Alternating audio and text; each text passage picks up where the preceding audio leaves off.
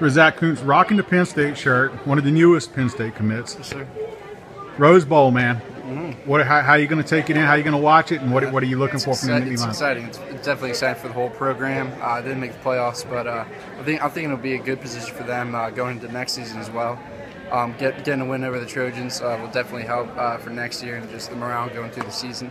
How you going to watch? You going to watch it at home, or how you going to take it in? Yeah, I'll probably watch it with my brothers, the other Penn Staters, and the rest of my family. So.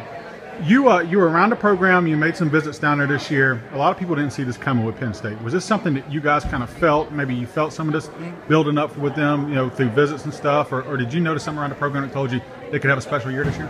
Well, I remember from way back when my brother Brandon took an unofficial visit there, and I went with him. I was like 7th or 8th grade. Didn't really think anything of it, but when he came up to me, he said, "I bet you money I'll be recruiting you in 2 years."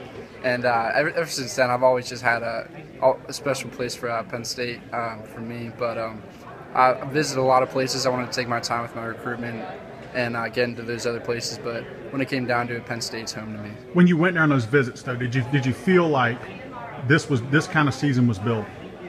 Oh yeah, definitely. Definitely Penn State. They started 2-2. Everyone's kind of discrediting them, saying like, "Oh, they're not a good year." A lot of people were wondering whose job is going to be there at the end of the season, but they picked it up, won 9 straight, and then just picking it up the rest of the way through the season, getting some recruits. So. In a lot of people's minds, they're ahead of the curve now. Going to the Rose Bowl, a lot of people didn't expect this as a guy who's going to be there in a few years. It's got to be pretty exciting to see them at this point already. Oh yeah, it's definitely exciting. Just seeing social media too of the time they're having out Disneyland is just a great experience overall for everyone.